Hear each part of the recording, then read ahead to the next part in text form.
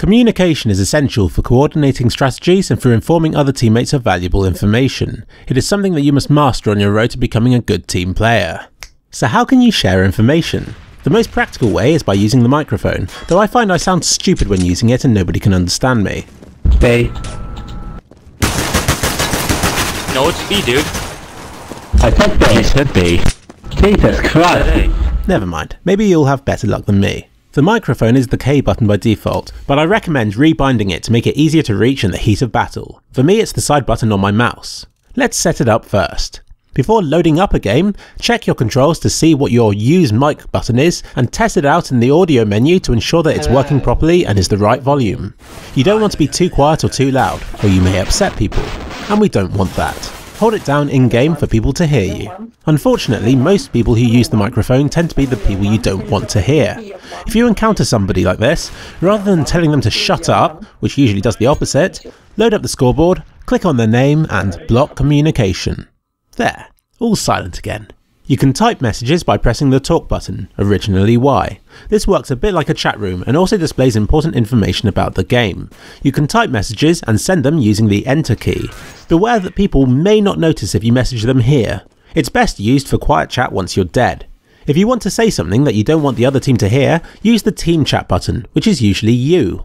The third method is by using the Z, X and C buttons, where you can post short voice clips to let your team know what's going down, or just to spam everybody else. Nobody pays attention to them. Their one use is if your teammate leaves and you're left with a bot who obliviously rushes to his death every round. This gives the other team money and weapons and sacrifices a fifth player that you probably really need.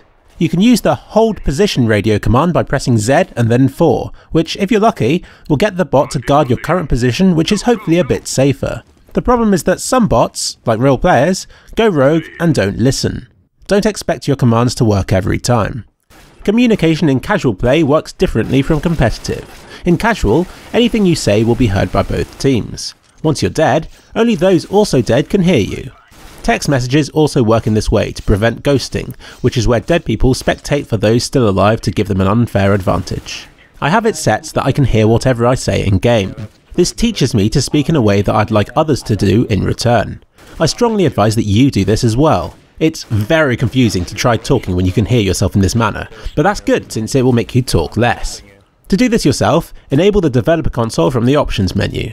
You only have to do this once and it will be enabled forever. You can load this up by pressing the button under Escape on your keyboard.